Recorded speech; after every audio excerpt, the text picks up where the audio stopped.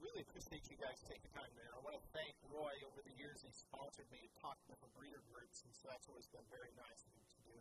I have been accused of liking breeders a little too much.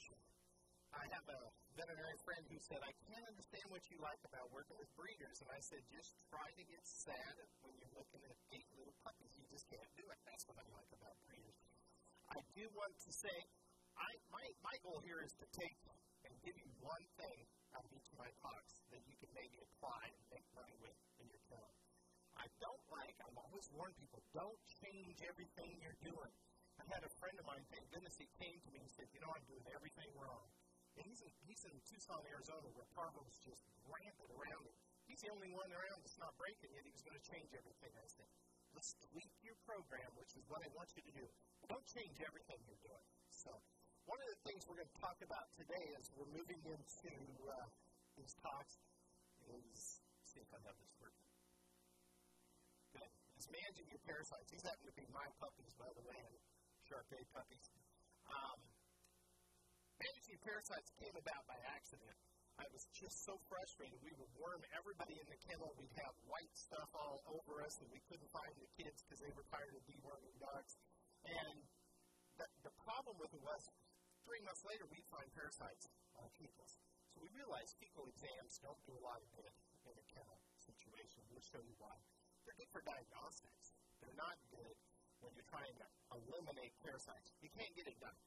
Finally took Dr. Ridley of Kansas State to tell me in 1993 that these parasites have been around since dinosaurs. You're not going to get rid of them. Where are they a problem? And I said, well, they're a problem to puppies. He said, well, then figure out how to manage out of them. You can't get rid of them. You got to manage them. So that took our whole approach and changed it totally. So what we're going to do is background a few things quick so we're all on the same page. And then when you get the basics of how these parasites work, it makes it easy to figure out when you're going to attack them in your kennel. Round hookworms in the green up there, the reason I have them in green is they're the upper part of the intestinal tract. So people call me and say, it's not you guys, it's not breeders. But clients have called that just have one dog. I bought this dog who's vomiting worms. Well, it's probably not going to be these whipworms or tapeworms that are 30 feet down the intestinal tract. It's going to be roundworms. So you can kind of get an idea. We're not geniuses when veterinarians say that. We're just playing the odds. In the middle there is Giardia and Coccidia, and it's pretty well all through the intestinal tract. I'm totally convinced that these two cannot be gotten rid of out of your kennel. So those are two that if you can't get rid of it, you got to manage it. Manage it so we don't have issues. Whipworms and tapeworms both can be eliminated. Those are in the lower part of the intestinal tract, some 30 feet down. So it takes a different kind of dewormer to get those. Most of the dewormers are detoxified by the time they get 30 feet through the intestinal tract. So it's a pretty rare one that'll do all the way down, and there are some that are pretty good at it, but we'll go from there. So you can't get rid of them, so we've got to manage them. Timing's everything. One of the things we had to do in the 90s was figure out when should we deworm. Because we're pouring dewormers down dogs at 2 weeks of age, 4 weeks of age, 6 weeks of age, 8 weeks of age. And I kept looking at that saying, how does a 2-week-old puppy get a parasite when he's nursing mom if we did our job right? And that really turned around how we look at it. Late pregnancy, that immune system stress, for those of you who have babies, you can identify, your immune system stress hormones go up.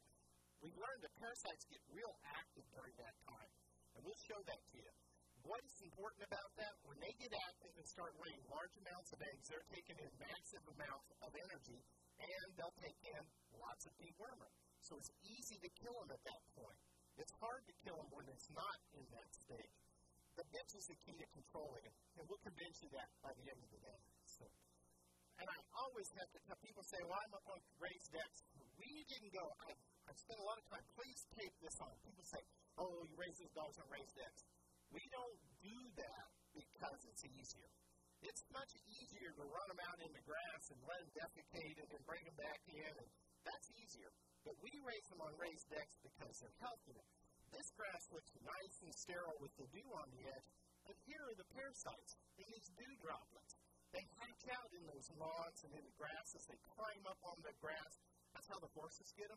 Our dogs run through there, these nice sterile green parts, groom themselves, got parasites. Well, no lie. We know they got parasites. So you can't get rid of these guys. They're really good at working and managing. And these are roundworms. And I give you a picture of these because they're 18 inches long. People say, well, this dog's pot-bellied. I say, you have roundworms. Well, I'm not brilliant, but if you've got ones that are 3/4 of an inch long, you've got ones that are 18 inches long, it's got to be roundworms that is causing a puppy to have a pot belly. And I see it more than I should. And it's a failure in the veterinary field because we fail to recognize mom gives parasites to puppies, and we need to do that. Females in late pregnancy, and this was done by a grad student, will lay about 85,000 eggs a day. That surprised us. We didn't know that. When that data came down, some guy did. I actually called the guy and said, how did you do this? He was a PhD student. I knew he didn't count 85,000 eggs. So they did it actually by weight, molecular weight, and they fed these parasites, a certain number of them, to these dogs that have a sterile gut. They were SPF dogs. And then they measured in late pregnancy how many eggs were laid.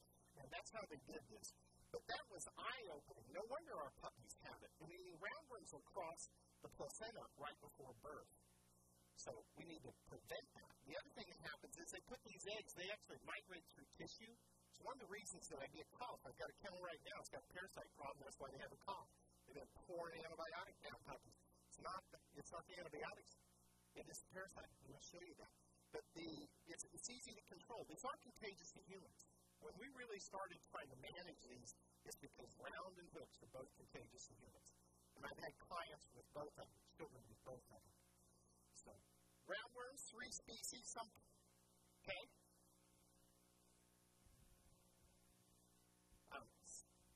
Roundworms do what now? Pyrantel. We're going to talk about that. You're ahead of the class. We've got to wait here. We will talk about that. We are seeing some resistance. It's not that Pyrantel isn't a good product. At first I thought, Pyrans are not working. It doesn't take long to realize what we need to do is switch. If you've used Pyran only for more than 5 years, you're seeing roundworm resistance. You need to switch out for a while and come back. Yeah. You see a comment, so you are right. They can be 18 inches long. I think this is atrocious. This doesn't happen in my kennels because I tell them that right off. 95% of the puppies in the U.S., the CDC says, are born with roundworms that cross the placenta and get into the puppies. We can stop that. We can do better now. Transmissions. From puppies, we talked about both in the milk and before birth. Kittens, it's only in the milk, so that's how they get it. And, of course, you can always ingest the eggs, as I showed you on the grass, when they're running out in our exercise area. In humans, and when I lecture on the East Coast, somebody always comes up and says either, I've got a brother or sister or cousin with this. In humans, these roundworms will migrate, and they have an affinity to hit the eye.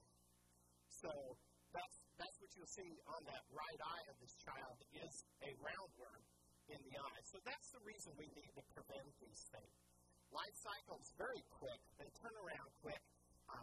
Popped up and swallowed. People forget that. You know, the kennel I'm working with right now, they've been treating for 6 months for respiratories, and these puppies at 7 to 8 weeks of age. Just antibiotics don't do it. Well, we got to talk about deworming, and about 2 years ago decided he wasn't getting any dollars out of deworming, so he quit deworming these dogs. So he deworms occasionally on the bitches, but every couple of years, but that's not enough to control these.